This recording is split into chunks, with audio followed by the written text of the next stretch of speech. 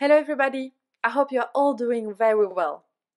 Today I wanted to talk to you about this amazing drawing by Herman Wöhler.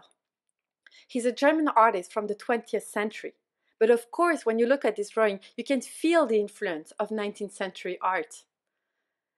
Wöhler was a student of Fidus, and he was influenced by symbolism, mysticism, esotericism, and especially the Kabbalah. If you look at this representation of the Garden of Eden, you can see the symbol of the Kabbalah vision of the world. First of all, you have all these black lines around the composition that creates the idea that you are in a tunnel. You are not inside the garden, you are just arriving.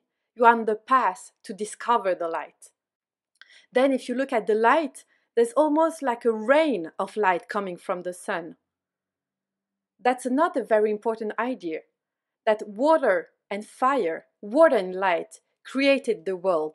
And that is why at the horizon you see the sea and mountains coming from it.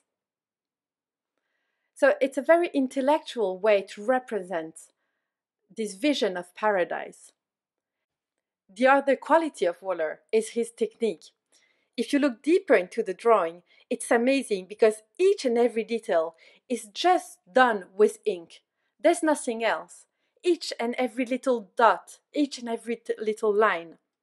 The format of the paper was quite huge, so you can imagine that there was something quite meditative for Wöhler to create these drawings. If you look at the sun, once again, you can see that it's beautiful because Wöhler left it undone. You can feel the paper, and it's the way he represents the ink around it that creates the light.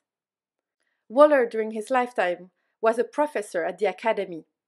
He was not a public artist, he was not famous, and he got almost forgotten. It's at the end of the 20th century that we start rediscovering it.